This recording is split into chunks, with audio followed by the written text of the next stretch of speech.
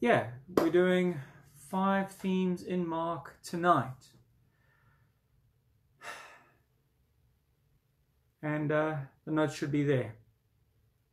And I think we're due to start in about a minute or two. So I'll say good day. I was going to say I'll tell a joke, but I can't think of anything. Oh, Greg got the notes. Fabulous. That's wonderful. Thanks for letting me know. Yeah. Shall we get started? Let's get started. We'll open in prayer. Loving God, we pray you'd open our minds and our hearts to what you would have us learn, that we might read your scriptures more deeply and know your presence in our lives more deeply. In the name of Jesus Christ our Lord. Amen.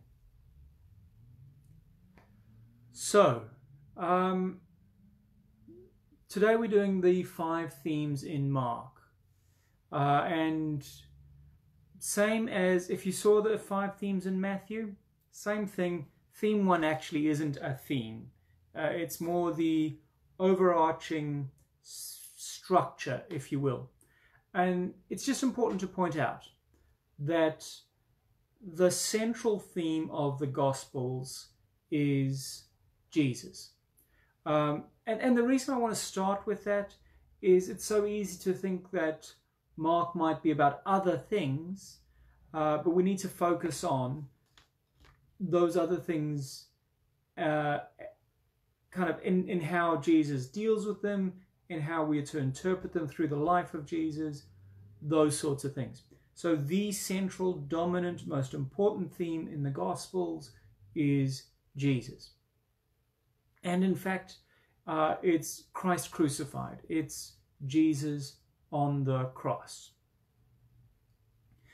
If you have the notes, you'll see there that I've got sort of top left page a depiction of the two-source hypothesis. Oh, good evening. So if you've got the notes, the two-source hypothesis, and what that says is if you look at the first 3 Gospels, Matthew, Mark, and Luke, they have a lot in common, as well as some unique components. And the two-source hypothesis is probably the most widely accepted academically. And what that says is that Matthew and Luke had 2 sources in common, Mark and Q, which stands for Quelle, which is German for sayings, is my recollection. And then Matthew and Luke each have independent sources as well. You'll notice that Mark is independent entirely. And we'll get to this in a bit. Mark is the first of the Gospels written down. So the first thematic point, and part of this is about when we read the Gospels, we're often trained to read just little bits. You know, in church on a Sunday, we'll read this little parable or that little piece of teaching. And we miss the sort of the broad narrative structure that Mark has provided us. So the first thing to look at in this particular instance is the structure. And one thing to do is to look at about the middle. Mark, got Matthew on the notes. Gosh, I need to change that. Mark 8:31. What happens is Jesus predicts his own death. And this is a transitional moment because prior to this, Jesus has been just about the only active participant. He's been the miracle worker. He's been the storyteller. He's been the teacher. He's been the one who's been driving everything. After this moment, we start to see that it's about, in essence, training the disciples to be like him, to see the world in the way he sees it. Now, they don't always get it right. In fact, frequently they get it wrong. But when we read Mark's Gospel, it's important to have a picture as to, is it in the first half where we're going to be seeing Jesus modeling things, Or is it in the second half where we see how that modeling works itself out in the lives of the disciples? So I'm just going to move that tiny bit. There we go. So that's a kind of a theme there, just in terms of the structure. The next theme is that it's taking the picture of Son of God or Messiah, and Son of God is a messianic title. It's not the only title, but it's a messianic title.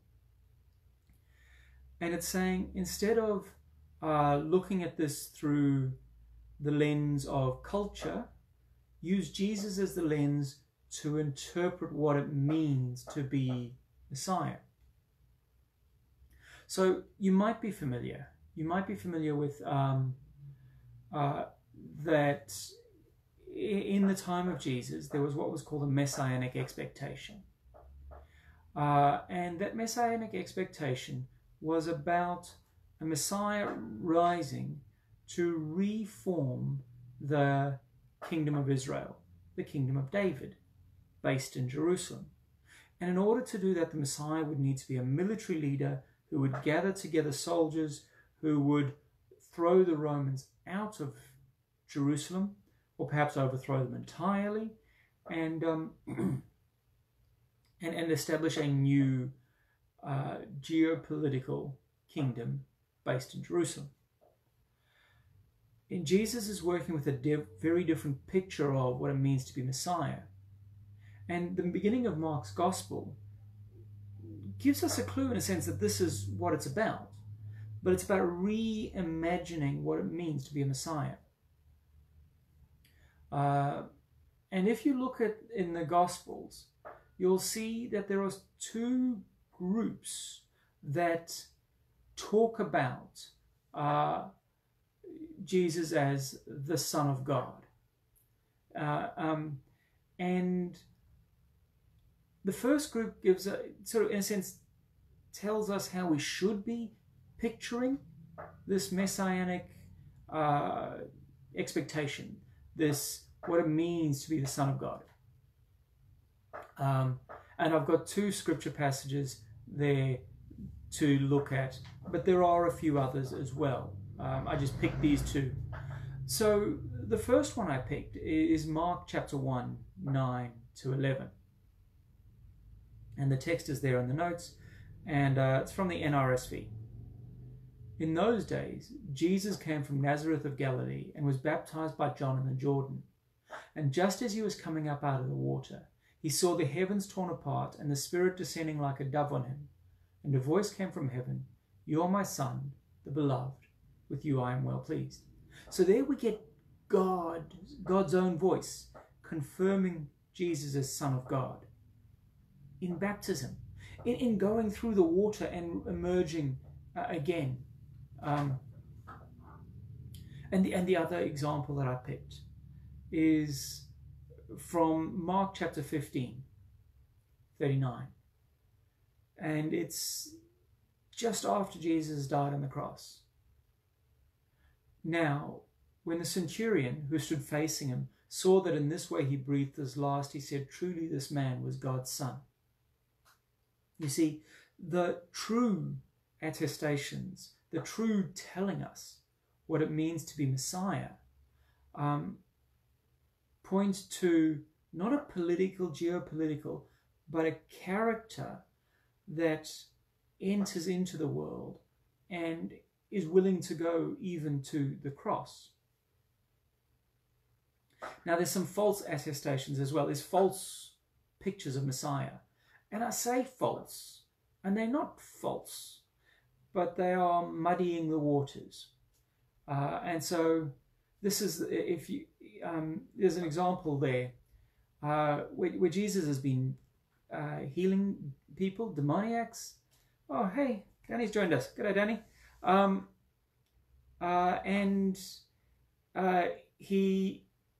when the unclean spirits see him, they fall down before him and they shout, "You are the Son of God." Why would they shout that? Now, technically they're right, of course.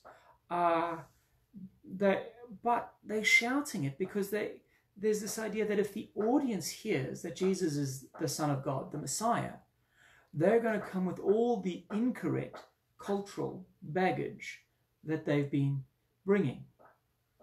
So much of Mark's gospel is about reframing what it means to be the Messiah, the Son of God. And it's taking it away from a political picture to a kind of a more spiritual, in that it's a responsive to God. Oh, David, you're having some problem with the notes. There's a link sort of that I posted at about 6 o'clock. And of course, the notes are also on the website under the sermons and series section. Hopefully that'll help. Or you can just listen and get the notes afterwards. I'll try and speak to everything that's on the notes. So, so we've got true attestations and false attestations, and the false attestations are there to muddy the waters. Jesus is the lens by which we should be looking at what it means to be the Messiah, not our cultural expectations. Next theme. I feel like we're cranking along here. I think it's important to look at kind of the context and the date and the original audience as much as possible.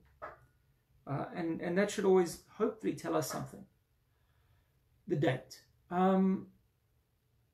Probably before 70 AD, but only a little bit before. So let's say 60 to 70 to be conservative.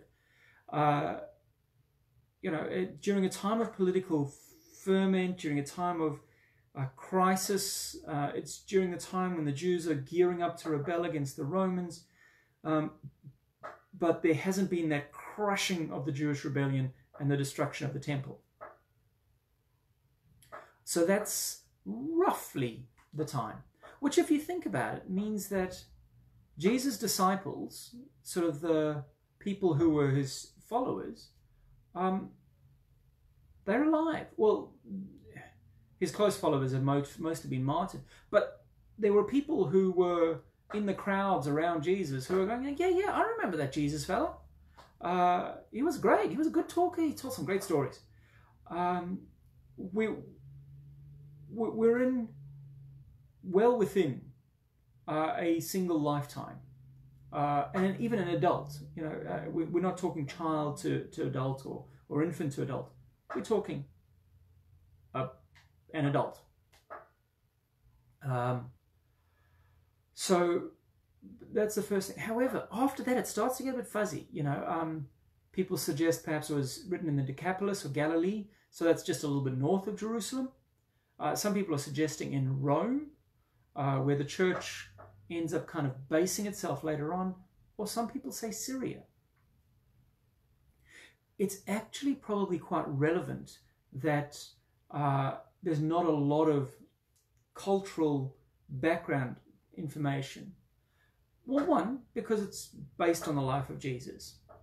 And it's also intended as a very universal text. It's not for just that group of disciples who are in the Decapolis or those people who are based in Jerusalem. Mark is writing for all who are followers of the Son of God. So yes, the very lack of detail is probably quite important.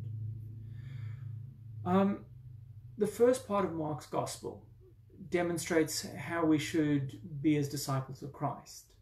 And the model is Jesus. And the second part shows the disciples attempting to live into that. Alexander Shire, whom I don't know his work particularly, I've just come across it a little bit, suggests that we should see the miracle of the calming of the storm, which is the first miracle that involves the disciples as, in a sense, recipients of the miracle. Does that make sense? So they've been there, they've seen healings, those sorts of things. But this is the first time they are recipients. They are direct beneficiaries of an act of God, as being normative. for how we should approach things. And in Mark, there's no guarantee that things are going to go well for the disciples. In fact, knowing how the story goes, we know that following Christ, in Christ's case, living as Christ, leads to the cross. But the passage reminds us that the point of faith is that to a certain extent it precludes fear. So I've got the little passage for you there, and I'm going to read it for you. But I want to start with a little bit of kind of word study moment here. If you're not familiar with it, almost every word in the Bible, you can look up a translation from it and using what's called Strong's Concordance, and it's online. And the word faith is pistos, and it's understood as a gift from God. So it's not to do with what do you think, or are you convinced about something, or have you been convinced of this? Rather, faith is a gift. It's to do, it's connected to belief or confidence, but those, in a sense, arise from a person. Faith is a gift from God. So Mark 4:35 onward. On that day, when evening had come, he said to them, "Let us go across to the other side." And leaving the crowd behind, they took him with them in the boat, just as he was. Other boats were with him. A great gale arose, and the waves beat into the boat, so that the boat was already being swamped. But he was in the stern, asleep on the cushion, and they woke him up and said to him, "Teacher, do you not care that we are perishing?" He woke up and rebuked the wind and said to the sea, "Peace, be still." Then the wind ceased, and there was a dead calm. He said to them, "Why are you afraid? Have you still no faith?" And they were filled with great awe and said to one another, "Who then is this, that even the wind and the sea obey him?" So it's not that there is no storm in life, but rather that by faith we travel, in a sense, through the storm. And as I said, historical context, it was written in the middle of a very stormy time. It was written, as I said, as the Jews were just starting to rebel against the Romans, and it's a very different picture of what it means to be Messiah, people of God, kingdom of God, that is trying to paint a different picture that says, it's not about rebelling against the Romans and establishing a geopolitical system. It's about leading a particular life, recognizing that might lead to the cross, but it's a life in response to God. So that's its context as much as we know. But it's important also to recognize that its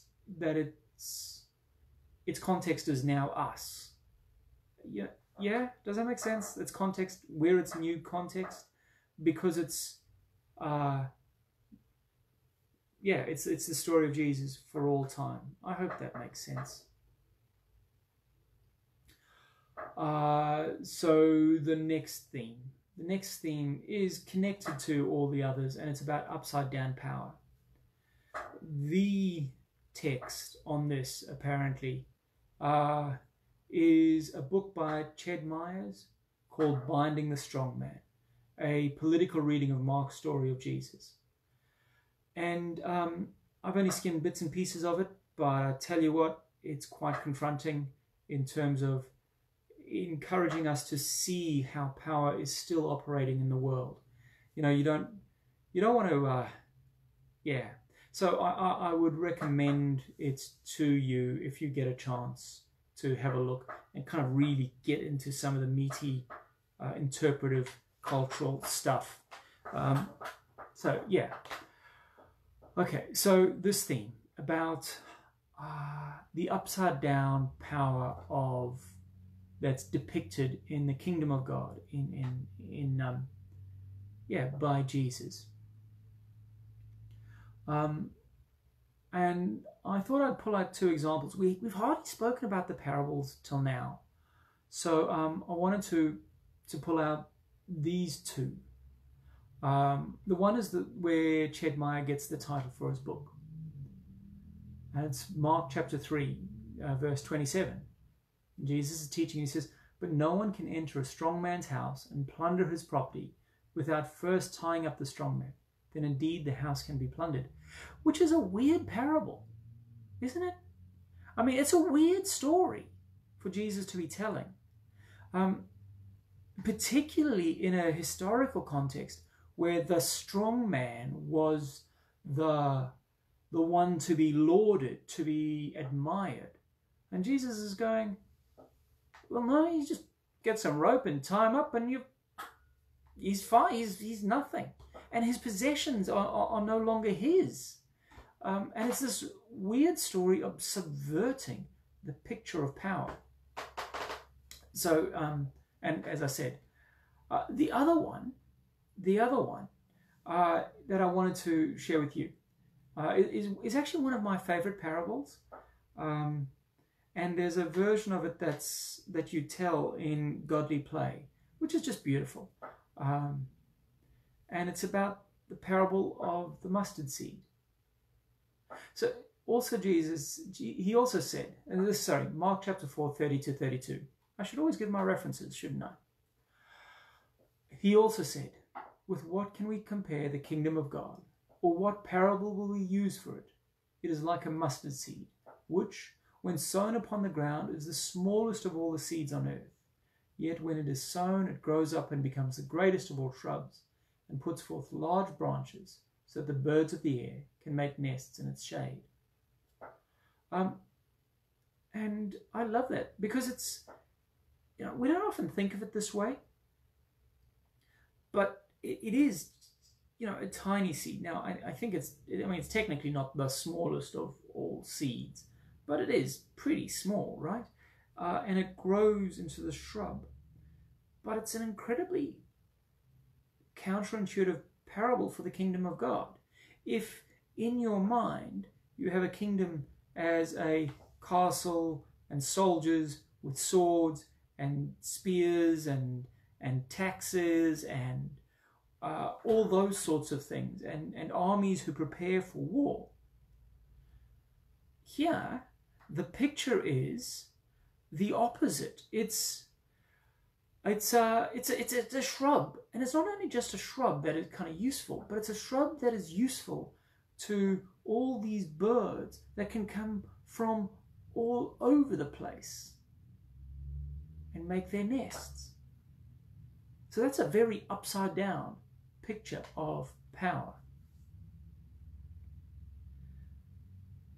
The other one I wanted to look at was the disciples. Now, we often talk about the 12 disciples, and they followed Jesus, and he was founding as Peter and you, I will build the church, and all the rest of it.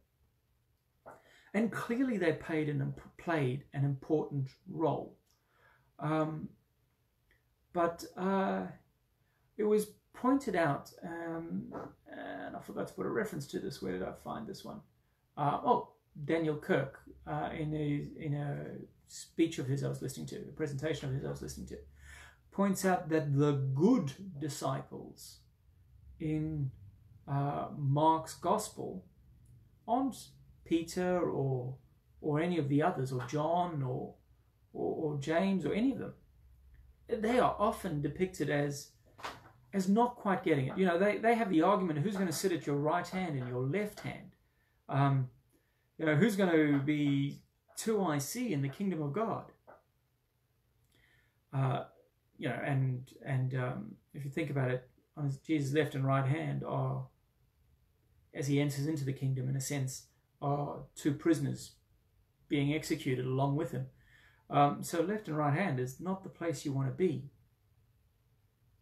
But the ones who get it are the nameless women. And the example I've got is Mark chapter 1. So right at the beginning of Mark's gospel, verse 30 and 31. "Now Simon's mother-in-law was in bed with a fever, And they told him about her at once. He came and took her by the hand and lifted her up. Then the fever left her, and she began to serve them. You see, she's a good disciple because she gets it. Grace has been offered, in this case healing, and the immediate correct response is service. It's not service to Jesus, it's service. That's what a good disciple of Jesus does, is respond to the grace of God by acting in loving service to the world, to those in need, to those who are hungry. And the final theme, I said 5 themes. We're going to get this done in just about half an hour, which is pretty quick. Coming back to the crucifixion. And there's this question, and I can't remember where I first heard it, but I think it's a great question to ask. And it's, is the crucifixion a chapter in the story of the resurrection, or is the resurrection a chapter in the story of the crucifixion? Now, in one sense, perhaps you might think it doesn't matter. Mark's gospel raises the stakes slightly in that the most confident component of Mark's gospel doesn't have an actual resurrection scene. It alludes to the resurrection, but it doesn't have an actual resurrection scene. So if you want to Wikipedia it, you're looking for the short ending of Mark.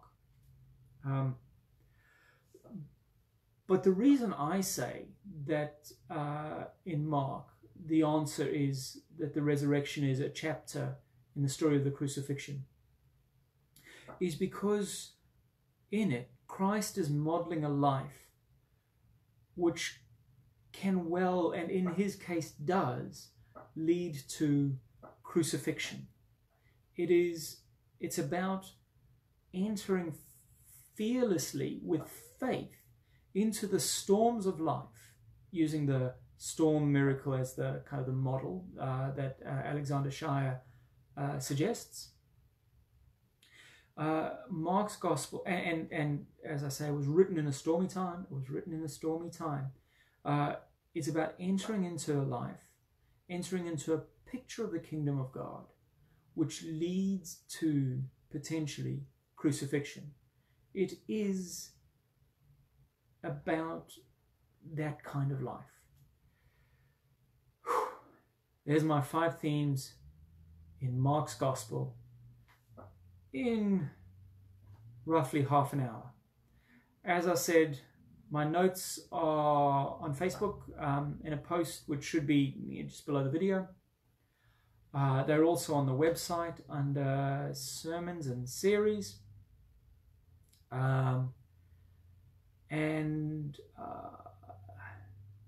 Is anyone who's got any questions? And I'll see if I can address it straight away. Yeah. How are we going? I'll scroll back through the comments and just see if there's anything there that I hadn't responded to. Oh, we had a goodly number of people log on and say good day and are watching. I don't see anyone posting any questions, so I will finish with go in peace to love and serve the Lord. In the name of Christ, Amen. Thank you, and bye-bye.